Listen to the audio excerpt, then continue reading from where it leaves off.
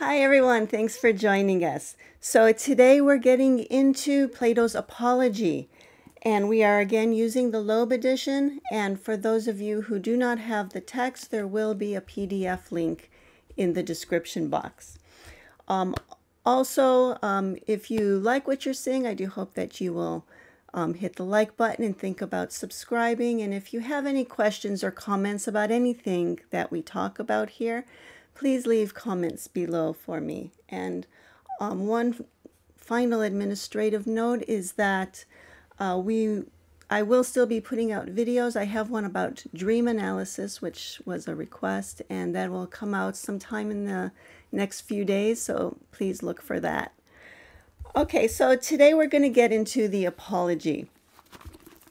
And this one here, it's not really a dialogue. It's basically Socrates talking to the jury.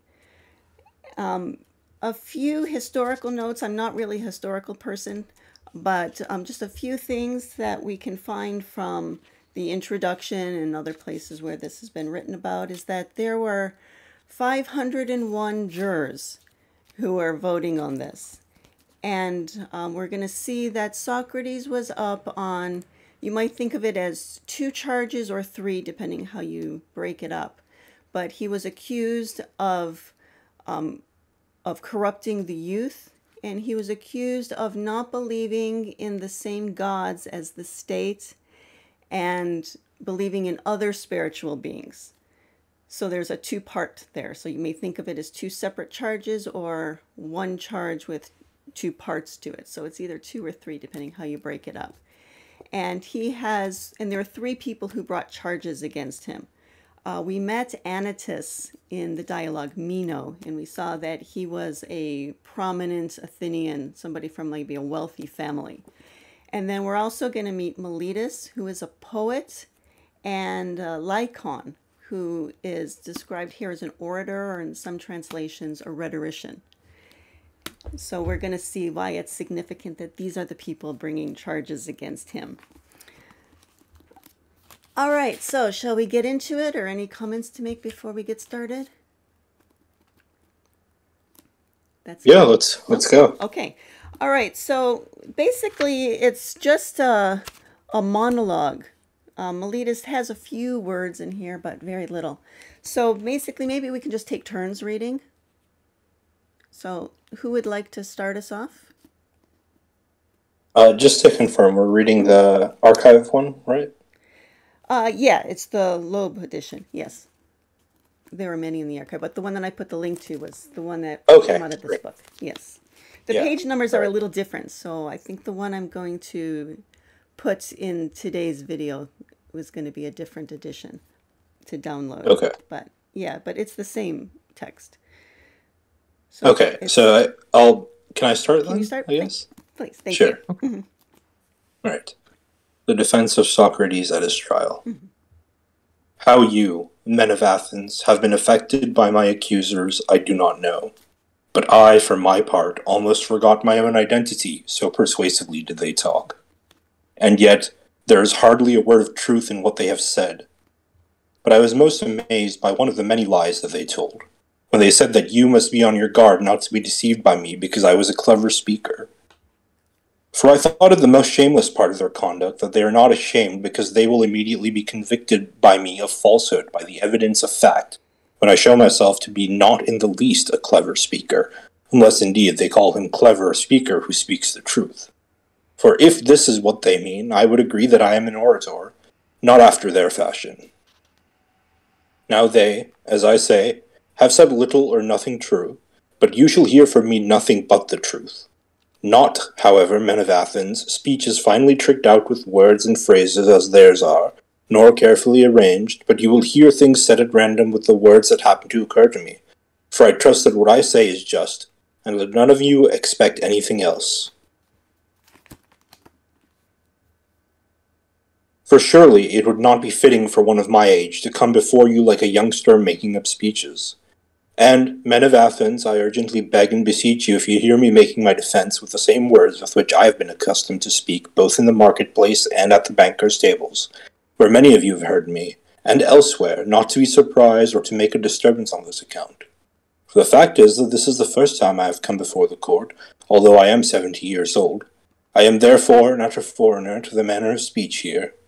Hence, just as you would, of course, if I were really a foreigner, pardon me if I spoke in that dialect and that manner in which I had been brought up, so now I make this request of you, a fair one, as it seems to me, that you disregard the manner of my speech, for perhaps it might be worse and perhaps better, and observe and pay attention merely to this, whether what I say is just or not, for that is the virtue of a judge, and an orator's virtue is to speak the truth. Let's stop here for a moment. So, yeah, very good. So we're seeing a little bit here. This is sort of just an introduction. There's not a whole lot to say here, but we see that Socrates is now 70 years old, and he's about to now to give us the order of his defense. And by the way, if either of you have any comments to make anywhere along the way, just feel free to jump in. Okay. But for now, Arca, could you please continue? Here. First, then it is right for me to defend myself against the first false accusations brought against me, and the first accusers, and then against the later accusations and the later accusers. For many accusers have risen up against me before you, who have already been speaking for a long time, many years already, and saying nothing true. And I fear them more than Anytus and the rest, though these also are dangerous. But those others are more dangerous, gentlemen, who gained your belief, since they got hold of most of you in childhood, and accused me without any truth, saying, "There is a certain Socrates, a wise man, a ponderer over the things in the air, and one who has investigated the things beneath the earth, and who makes the weaker argument the stronger." These men of Athens, who have spread abroad this report, are my dangerous enemies. For those who hear them think that men who investigate these matters do not even believe in gods.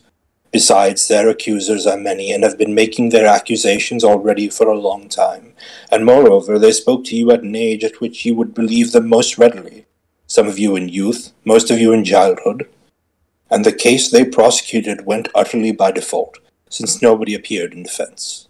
But the most unreasonable thing of all this is that it is not even possible to know and speak their names, except when one of them happens to be a writer of comedies. And all those who persuaded you by means of envy and slander, and some also who persuaded others because they had been themselves persuaded, all these are most difficult to cope with. For it is not even possible to call any of them up here and cross-question him, but I am compelled in making my defense to fight, as it were, absolutely with shadows, and to cross-question when nobody answers. Be kind enough, then, to bear in mind, as I say, that there are two classes of my accusers. One, those who have just brought their accusation, the other those who, as I was just saying, brought it long ago, and consider that I must defend myself first against the latter. For you heard them making their charges first, and with much greater force than these who made them later. Well then, I must make a defense, men of Athens, and must try in so short a time to remove from you this prejudice which you have been for so long a time acquiring. Now I wish that this might turn out so, if it is better for you and for me, and that I might succeed with my defense, but I think it is difficult, and I am not at all deceived about its nature. But nevertheless, let this be as is pleasing to God. The law must be obeyed, and I must make a defense. Good, thank you. I'm going to stop there for a moment, because now we find that what Socrates is really planning to do here is not to defend himself against the charges brought against him, but to remove the prejudices that you have a long time acquired. And so that's really what he's doing in this dialogue. So let's go back for a moment just to make sure we're all on the same page, we're all following this well. So what is the prejudice against him?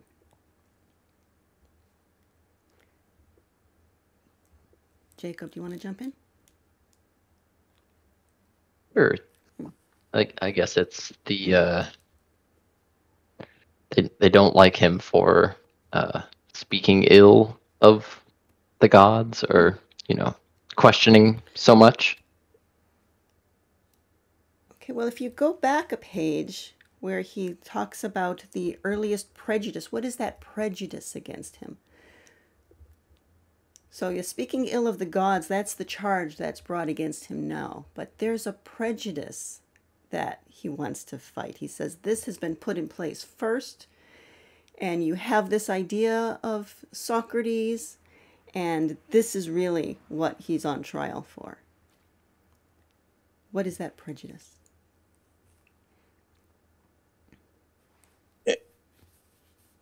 They're calling him a sophist, aren't they? Saying that he makes the weaker argument the stronger. That is one argument against sophists, that's true. But notice that people like Gorgias and Protagoras are never brought on trial. So what's the difference? Right. I mean, I figured that was that is part the of it. trumped-up charge. Yes. Yeah. That is part of it. So a certain Socrates, a wise man, a ponderer over the things in the air, and one who has investigated the things beneath the earth, and who makes the weaker argument the stronger.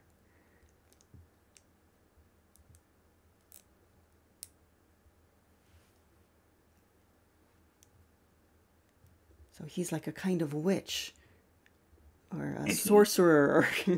The way they're describing him is, it's not at all like what we think of as a philosopher, or what we think of as what Socrates is really doing. So they fear him. And he says that there are a number of dangers. So right following that quote that I just read, he says, these men of Athens who have spread abroad this report are my dangerous enemies. And there are a number of reasons. One of them, I'll give you the first one, is that they made these accusations a long time ago. And that's part of the danger. It's been around a while, so people have been hearing this. When you hear the same thing over and over, it starts to sound like truth. So that's one of the problems, one of the dangers. What other dangers are there of these prejudices?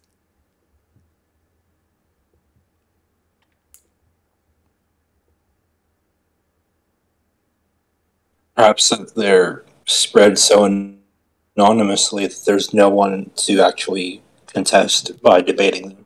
Right, yes, there's nobody to actually talk to. He's fighting shadows, he says. And a little above that, he also says that they were spoken to you at an age in which you would believe them most readily. And this idea of childhood being the time when we take in beliefs comes up in other dialogues as well.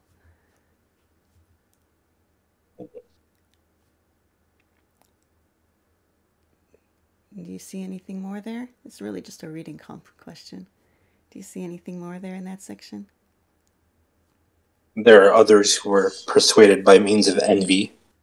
So they were envious of Socrates. So they had their personal reasons, yes. Also, nobody appeared in his defense. And so people have been hearing these things for many years. They learned it since they were children. They've been hearing this. They've never heard anybody defend him. And it becomes just this sort of common knowledge. There's no face attached to it, so there's no one, no accuser he can face, as you pointed out. And as you pointed out, sometimes people feel some envy, or they have some other personal reason that he triggers them. And so there's this great anger. And so what we're going to see in his defense is that he wants to remove this prejudice.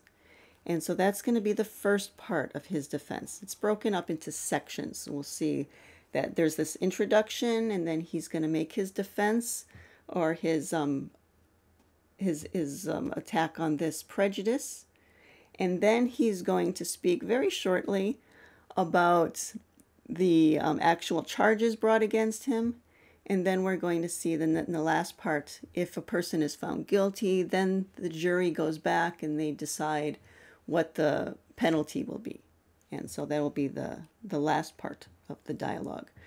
Okay, so for these next few pages then, we're going to see Socrates trying to remove from the jury this prejudice against him. Arca, do you want to read on, or do you want to pass to Jacob? Either way, Jacob, do you want to read? Sure, I take over for a while. Okay. Yeah, go ahead. All right.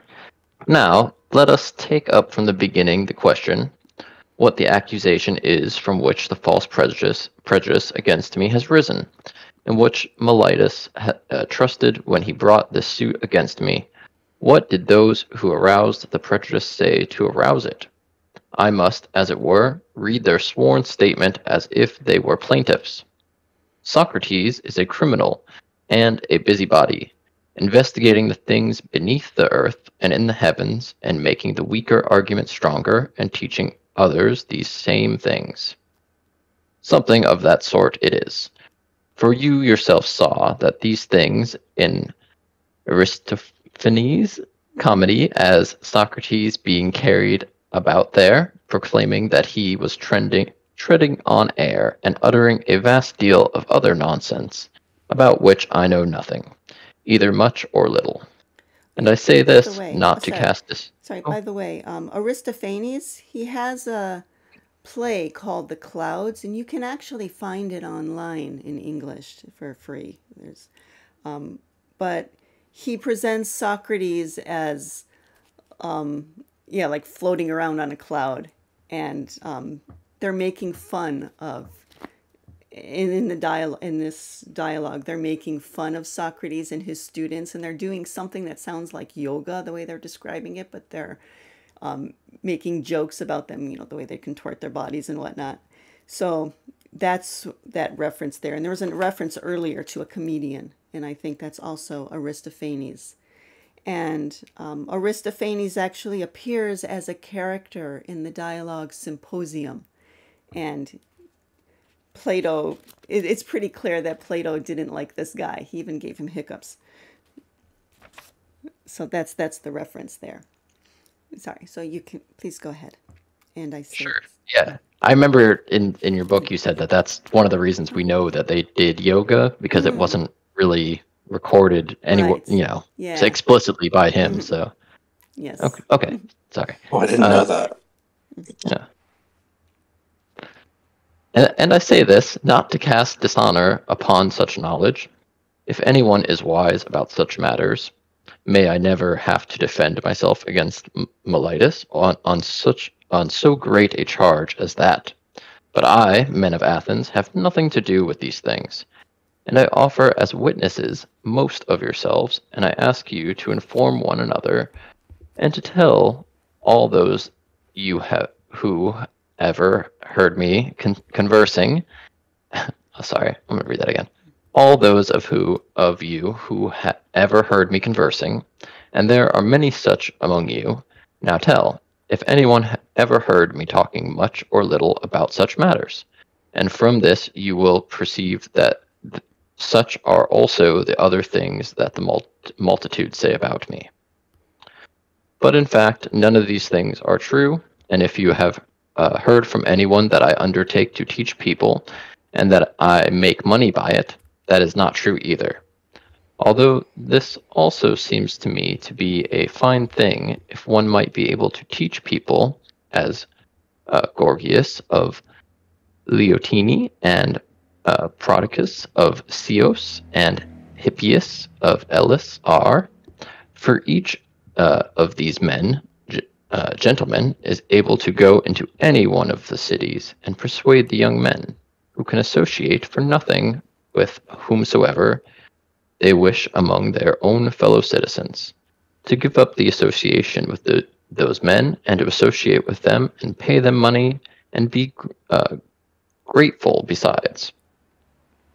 And there is also another wise man here, a Parian, who I learned was in town, for I happened to meet a man who has spent more on sophists than all the rest, Callias, the son of Hipponicus. You get So all I the asked good him, names. yeah, good part. For he has 2 sons, Callias and I. If your 2 sons had happened to be 2 colts or 2 calves, we should be able to get and hire them an overseer who would make them excellent in the kind of excellence proper to them. And he would be a horse trainer or a husbandman. But now, since they are 2 human beings, whom have you in mind to get as an overseer? who has knowledge of that kind of excellence, that a man and a citizen? For I think you have looked into the matter, because you have the sons. Is there anyone, said I, or not? Certainly, he said. Who, said I, and where from? And what is his price for his teaching? Evenus, he said, Socrates, from Paros, 5 minae. And I called Evenus blessed, if he really had this art and taught so reasonably. I myself should be vain and put on airs if I understood these things, but I do not understand them, men of Athens. Now perhaps someone might rejoin, but Socrates, what is the trouble about you? Whence have these prejudices against you arisen? For certainly this great report and talk has not arisen while you were doing nothing more out of the way than the rest, unless you were doing something other than most people. So tell us what it is that we may not act unadvisedly in your case. The man who says this seems to me to be right, and I will try to show you what it is that has brought about my reputation and aroused the prejudice against me. So listen, and perhaps I shall seem to you to be joking. Be assured, however, I shall speak perfect truth to you. The fact is, men of Athens, that I have acquired this reputation on account of nothing else than a sort of wisdom. What kind of wisdom is this? Just that which is perhaps human wisdom, for perhaps I really am wise in this wisdom, and these men, perhaps, of whom I was just speaking, might be wise in some wisdom greater than human, or I don't know what to say, for I do not understand it, and whoever says I do is lying and speaking to arouse prejudice against me. And men of Athens, do not interrupt me with noise, even if I seem to you to be boasting. For the word which I speak is not mine, but the speaker to whom I shall refer it is a person of weight. For of my wisdom, if it is wisdom at all, and of its nature, I will offer you the god of Delphi as a witness.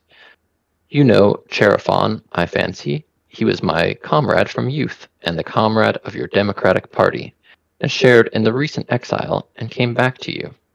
And you know that the kind of man Chaerephon was, how impetuous in whatever he undertook. Well, once he went to Delphi, and made so bold as to ask the oracle this question, and gentlemen, don't make me a disturbance at what I say, for he asked if there was anyone wiser than I. Now, the Pythia replied that there was no one wiser, and about these things his brother here will bear you witness, since Chaerephon is dead. Okay, so sorry. From here now, then Socrates is going to tell a story, and keep in mind that one of the things he's accused of is not believing in the same gods. And so we want to see, is he giving proof that he does believe in them, or is he actually fueling the fire of that accusation? Okay, you can go. Please go on. But see why I say these things, for I am going to tell you whence the prejudice against me has arisen. For when I heard this, I thought to myself, what in the world does the god mean, and what riddle is he propounding? For I am conscious that I am not wise either much or little. What then does he mean by declaring that I am the wisest? He certainly cannot be lying, for that is not possible for him. And for a long time I was at a loss as to what he meant. Then, with great reluctance, I proceeded to investigate him somewhat as follows. I went to one of those who had a reputation for wisdom, thinking that there, if anywhere, I should prove the utterance wrong, and should show the oracle. This man is wiser than I, but you said I was wisest. So examining this man, for I need not call him by name, but it was one of the public men with regard to whom I had this kind of experience, men of Athens, and conversing with him, this man seemed to me to be wise to many other people, and especially to himself, but not to be so. And then I tried to show him that he thought he was wise, but was not. As a result, I became hateful to him and to many of those present, and so, as I went away, I thought to myself, I am wiser than this man, for neither of us really knows anything fine and good, but this man thinks he knows something when he does not, whereas I, as I do not know anything, do not think I do either. I seem then, in just this little thing, to be wiser than this man at any rate, and what I do not know, I do not think I know either. From him I went to another of those who were reputed to be wiser than he, and these same things seemed to me to be true, and there I became hateful both to him and to many others. Okay, and before we go on, so there's one of the most famous lines, of course, in this dialogue. What I do not know, I do not think I know either. And there are many ways to understand that, but maybe the way most people take it is that he doesn't claim to know anything. He does say it just above that. I do not know anything, I do not think I do either. But again, as you think more about what knowledge is, the most specific definition of it, then you can start to maybe tweak your understanding of those lines. But for our purposes now, I think what is most interesting is that he wanted to prove the oracle wrong. That's what all of this is about. He did all of this because he wants to prove the oracle wrong. So the oracle here, the oracle at Delphi, is an oracle to the god Apollo. And to question the oracle, it's like questioning the Pope. Why would he give this in his defense? He's up on charges of not believing in the gods. And he's up there saying, oh, I questioned the oracle. I want to prove the oracle wrong. What do you think of that? I think he's trying to dispel the prejudice against him by saying he maybe upset some powerful people. Mm-hmm. I think in modern parlance you'd call that a bit of a humble brag. It is, yes. But it happens to be true. So all these things did happen. So it may dispel the prejudice, but it's counter to the charges. So there are two things, right? He's fighting the prejudices against him and the charges. And so we have to keep he hasn't yet talked about the charges, but this is something he's saying in his commentary on trying to dispel those prejudices.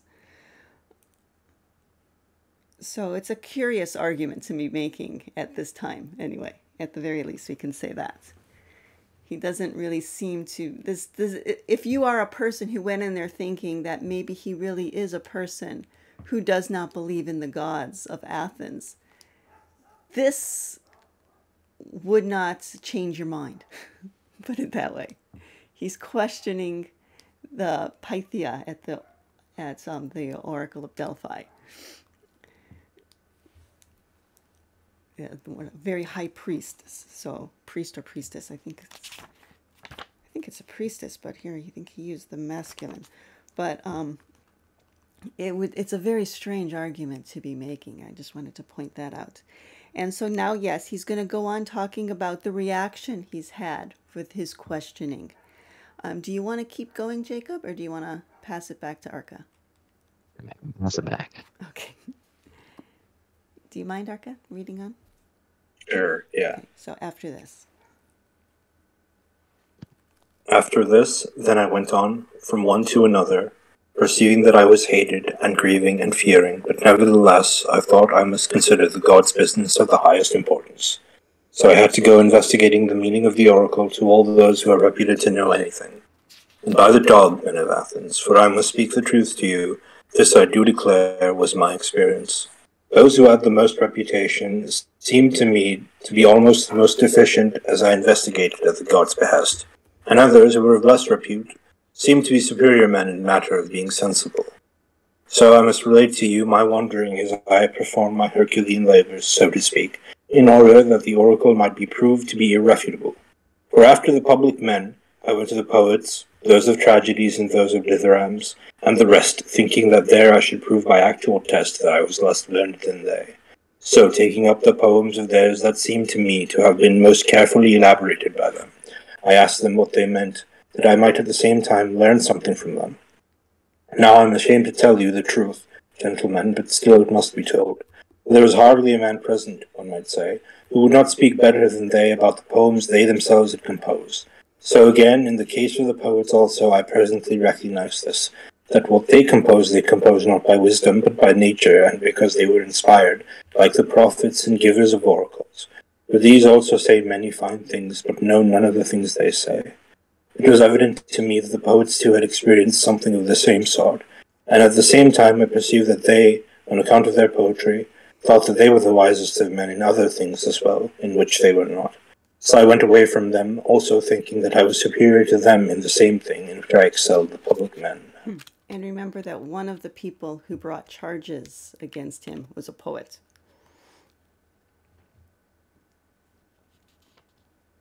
Okay. Finally, then I went to the handworkers, for I was conscious that I knew practically nothing, but I knew I should find that they knew many fine things, and in this I was not deceived. They did know what I did not, and in this way they were wiser than I. But men of Athens, the good artisans, also seemed to me to have the same failings as the poets. Because of practicing his art well, each one thought he was very wise in the other most important matters, and this folly of theirs obscured that wisdom, so that I asked myself in behalf of the oracle whether I should prefer to be as I am, neither wise in their wisdom nor foolish in their folly, or to be in both respects as they are. I replied then to myself and to the oracle that it is better for me to be as I am. What do you think of that?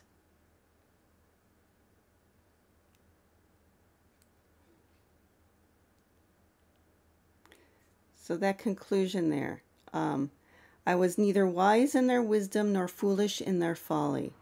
And would it be better to be like them or to be the way he was? And he chose to be the way he is. I'm just curious, either of you have any thoughts about that? I think because they thought they were wise, or perceived to be wise, then they thought they were wise on matters that were outside of what they should have thought they were wise on, such as a rhetoric, people that are skilled in rhetoric, maybe thinking they can persuade the masses more than like a physician or someone who's skilled in one thing but can't convey it to the masses very well. Yes, and one of the accusers is a rhetorician, so yes. Yeah, so it's kind of know what you know and know what you don't know, he's saying there. So maybe good advice. All right, I think just a little bit more to this part. We're going to have a transition to the current accusers in about 2 pages. So we got about 2 pages more of this. Do you want to keep reading, Arca? Popcorn to Jacob.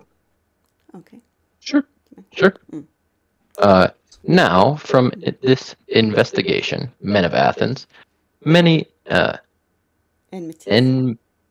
enmities have arisen against me, and such as are most harsh and grievous, so that many prejudices have resulted from them, and I am called a wise man. For on one such occasion, those who are present think I am wise in the matters in which I confute someone else. But the fact is, gentlemen, it is likely that the god is really wise, and by his oracle means this. Human wisdom is of little or no value, and it appears that he does not really say this of Socrates, but merely uses my name and makes me an example, as if he were to say, "This one of you, O human, beings is wisest, who, like Socrates, recognizes that he is in truth of no account in respect to wisdom. Okay. Therefore, Oh, sorry. That's a conclusion there. So now, after explaining how he would go around questioning people, this is the conclusion that he drew. What do you think of this? Do you think he saved himself? His attack on the oracle, trying to prove the oracle wrong? Does this show him to be believing in the gods, or he says that the god is really wise, and by his oracle means this? Does that show that he agrees with the oracle, or is he changing what the oracle said?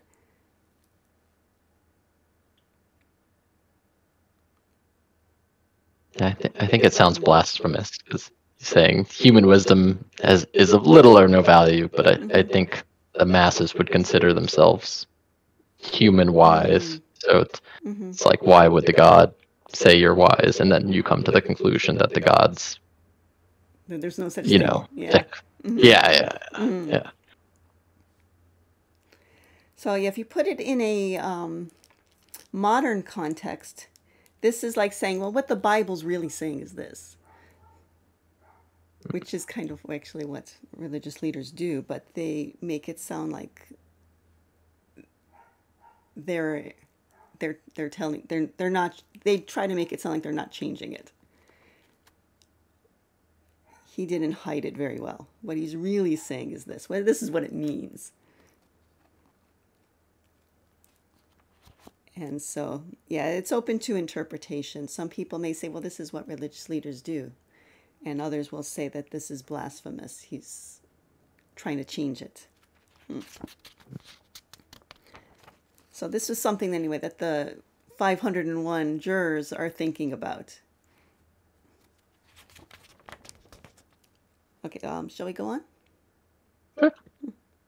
Therefore, I am still even now going about and searching and investigating at the god's behest anyone, whether citizen or foreigner, who I think is wise. And when he does not seem so to me, I give aid to the god and show that he is not wise. And by reason of this occupation, I have no leisure to attend to any of the affairs of the state worth mentioning, or of my own, but am in vast poverty on account of my service to the god. And in addition to these things, the young men who have the most leisure, the sons of the richest men, accompany me of their own accord, find pleasure in hearing people being examined, and often imitate me themselves. And then they undertake to examine others. And then, I fancy, they find a great plenty of people who think they know something, but know little or nothing. As a result, therefore, those who are examined by them are angry with me, instead of being angry with themselves, and say that Socrates is the most abominable person and is corrupting the youth. And does that actually help Socrates to point that out? That's an example of the very thing that he's accused of, isn't it? It is. So he's giving evidence against himself. Yeah, I think he's being sincere when he says that he is on the mission of the god. He's serving at the god's behest. Yes. Even at this stage, he cannot do anything but tell the truth, regardless of what fate brings upon him. Mm-hmm.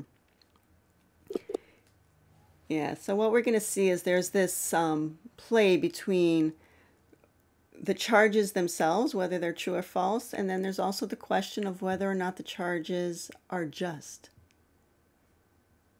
And fighting against that prejudice, then, is really fighting against whether or not the law itself is just.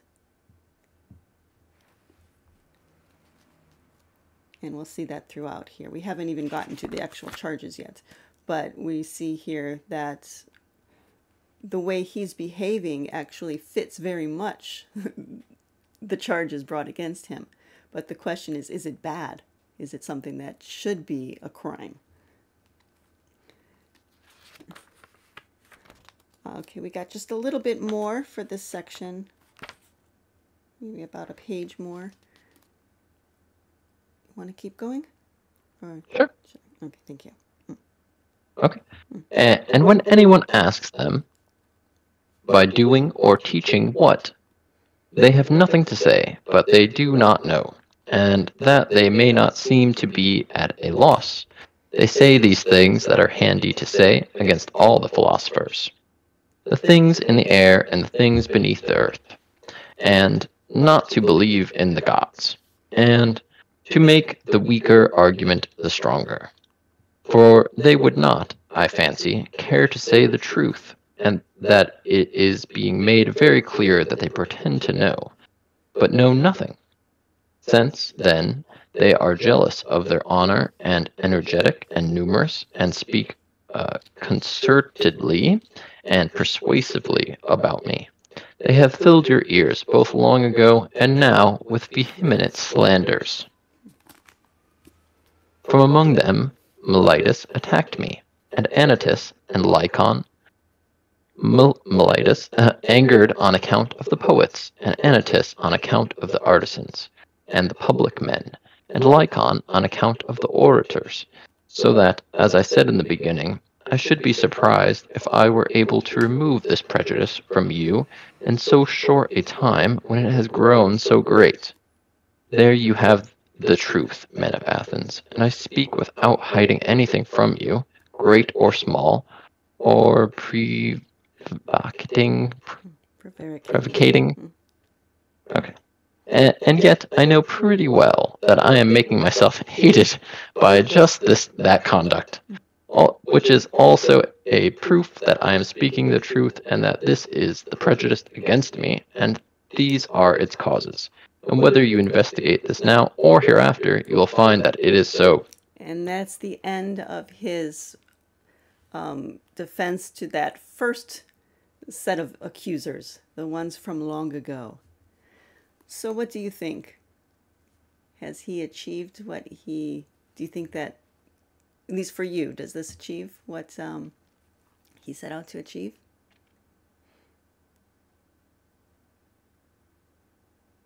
I like that he pointed out that, what he was saying was the truth, and whether it makes him look good or bad, it is the truth.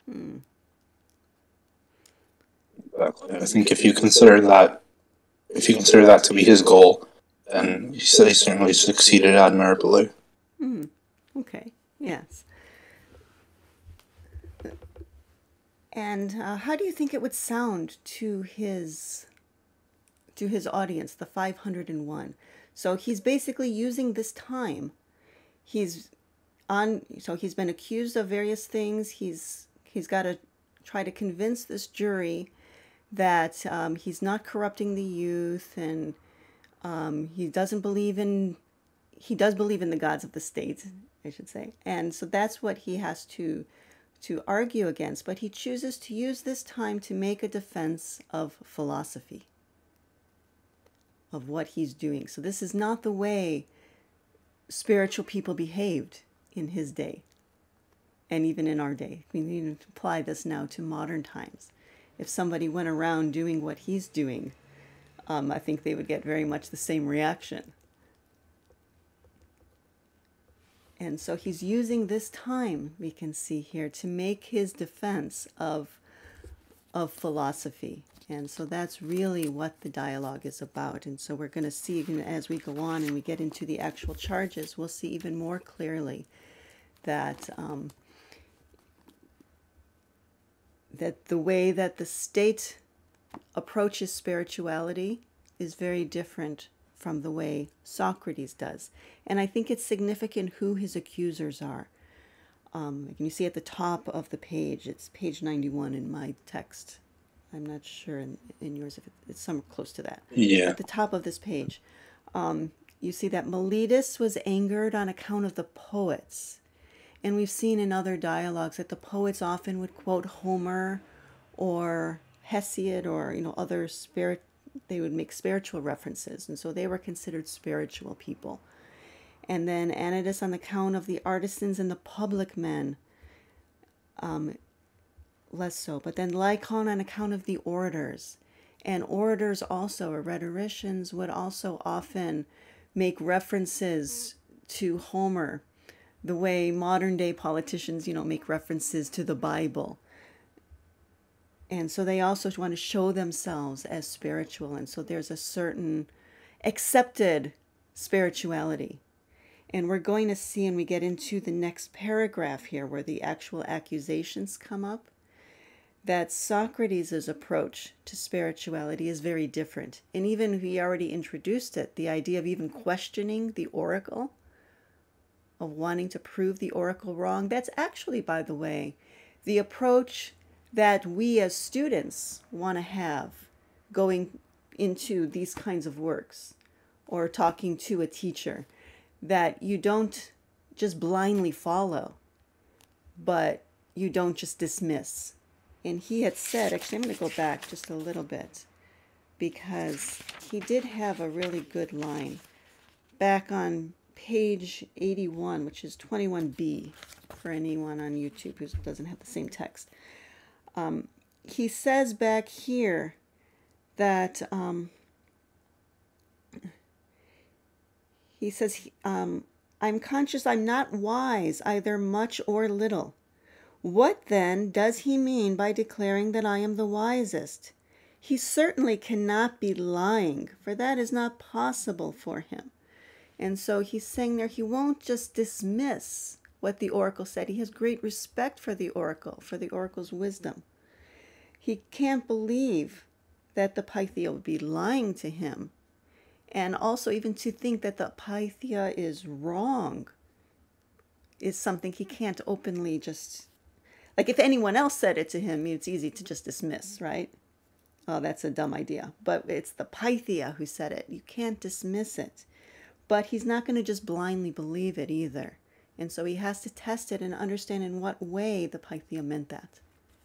And that was his conclusion when he said, here's what the Pythia really means. This is what it means to say Socrates is the wisest. And so that's very much the way that we as students approach philosophy. But it's not the way that people in his day, or even people in mainstream society today, approach spirituality. So a very different approach, and that's what's really on trial here. Any thoughts before we go on? Or? I don't mean to just be making speeches. If you want to jump in and say anything, feel free anytime. Otherwise, we'll go on to the next paragraph. Maybe I'll just read this one, give you guys a break. So I'm back on page 91 at 24b. He's going to now introduce the charges against him. So this next section is dealing with the current accusations. Now, so far as the accusations are concerned, which my first accusers made against me, this is a sufficient defense before you. But against Miletus, the good and patriotic, as he says, and the later ones, I will try to defend myself next. So once more, as if these were another set of accusers, let us take up in turn their sworn statement. So this is the sworn statement that these three men gave to the court against Socrates and why they're in court now. And it is about as follows. It states that Socrates is a wrongdoer because he corrupts the youth and does not believe in the gods the state believes in, but in other new spiritual beings. Now, a curious thing here, if you look at the Greek, is that the word for new spiritual beings is daimonia, a form of daimon. So it's the plural of daimon. So he believes in daimons. And that is something the state is very much offended by, or at least these three men. Do you see, before I jump in here, but do you see why that would be a threat to them?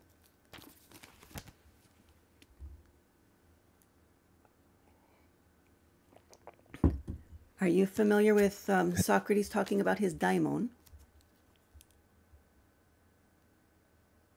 That was the voice that always asked him a question, right? that voice I that would come. forget the specifics of it. Yeah. Yeah, we're actually going to get it very soon. He does say a bit about it here. But yeah, I think everyone is familiar with the idea that Socrates said he heard a voice, and that was his daimon. Why would that be a threat to these three men? Jacob, I think you were going to say something before. Yeah. I mean, naively, I would think it's just because they're spiritual beings that are different than the gods. So, it's like saying that there's something else to than like God to Christian. They'd be like, there's no way. So. Okay, yeah, that's one thing. Yeah. Arca, anything to add to that?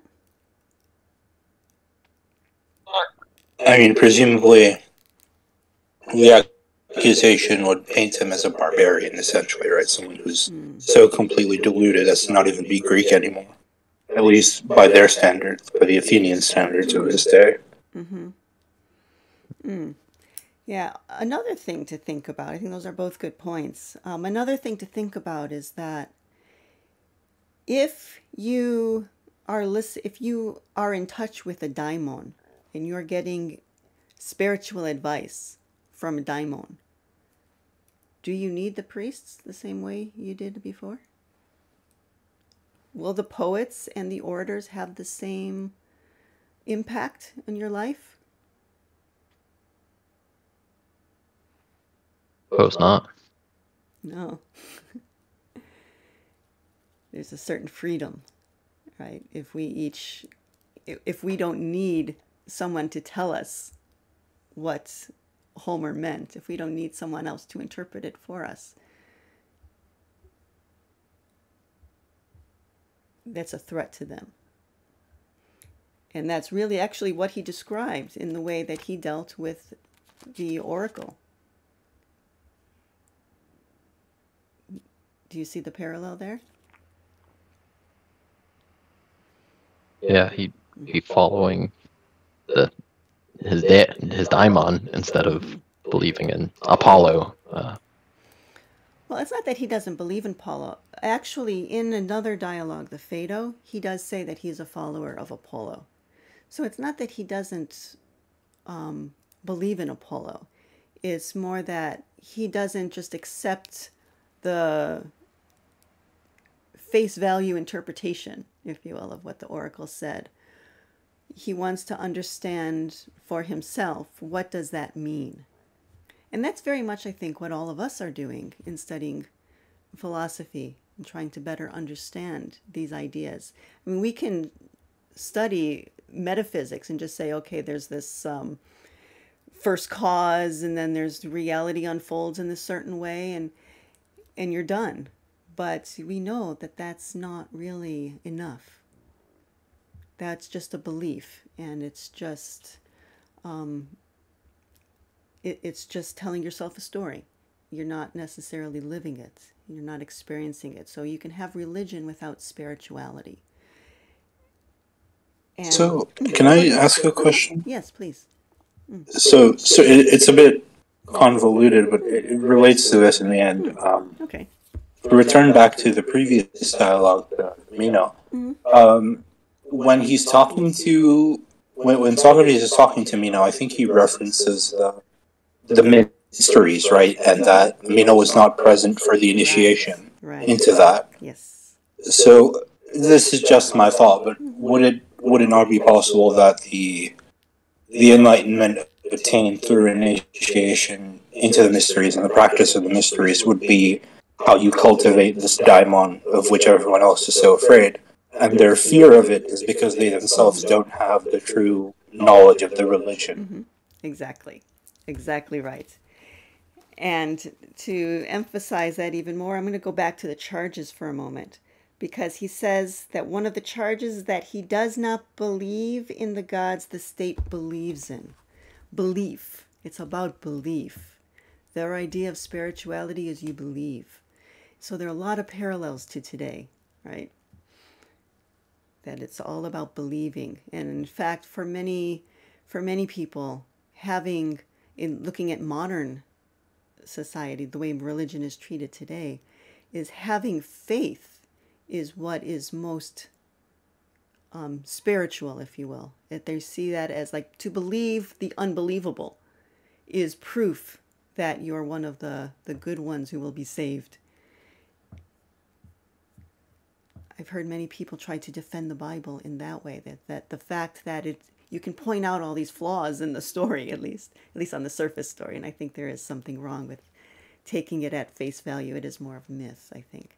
But to point out flaws in at least the surface story of the whole Jesus myth, for example, it's often defended by saying that to be able to believe it even though it doesn't make sense is proof of your deep faith. And so this very much, this dialogue here very much is a response to that kind of thinking. So yeah, what he's accused of is that he doesn't believe. And I think we need to emphasize the word believe. And that does tie to your point, Arca, about the Meno, that Meno didn't want to be initiated. He didn't want to have that kind of deep connection. It was enough for him just to do like what the rhetoricians and the poets do and just talk about it. So a lot of parallels to today, don't you think so?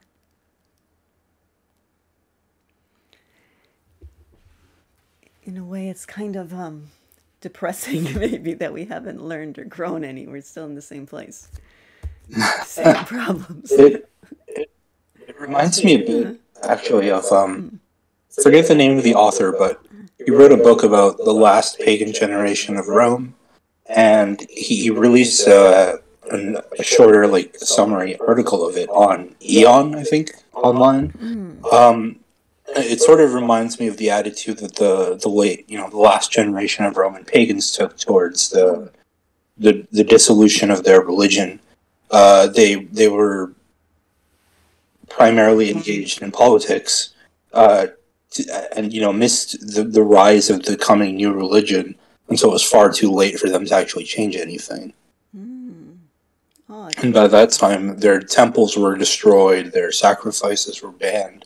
All of the rites and rituals in which they had engaged sort of mechanistically or unthinkingly for so long were gone, and they realized that they lost everything else along with that.